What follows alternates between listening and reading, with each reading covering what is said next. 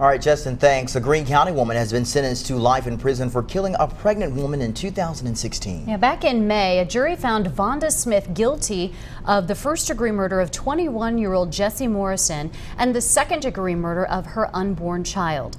Smith is reportedly the grandmother of one of Morrison's 2 living children. News Channel 11's Carissa Winstead was in the courtroom when a judge determined Smith's sentence.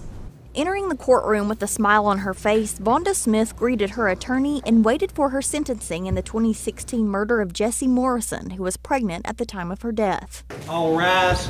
Judge John F. Duggar Jr. listened to both the mitigating and enhancement factors from Smith's attorney Gene Scott and the state. Scott asked the judge for the minimum sentence of 15 years in the second-degree murder charge, arguing Smith has a small criminal record, being convicted of writing worthless checks in 1993, and that she worked at the same job for 28 years. The whole truth and nothing but the truth, so help you God. 3 witnesses who know Smith took the stand in her defense. That she just a good person, and we miss her.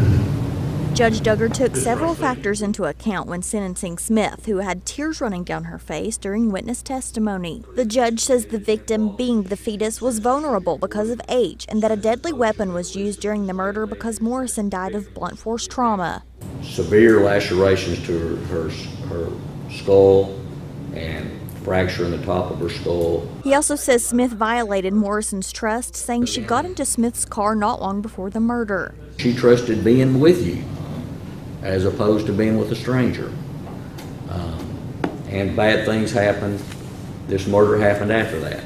Judge Duggar sentenced Smith to life in prison for first-degree murder and gave her the maximum sentence for second-degree murder. You will have an effective sentence of life imprisonment. After the sentencing, Tammy Morrison, Jessie's mother, took the stand. There's not enough justice on this earth that can bring my daughter back or my grandchild. My biggest consolation is she will never see her grandchild again. In Greene County, Carissa Winstead, News Channel 11, in your corner. Smith's attorney requested a new trial in the case. A hearing in that matter has been scheduled for September 4th at 1 p.m.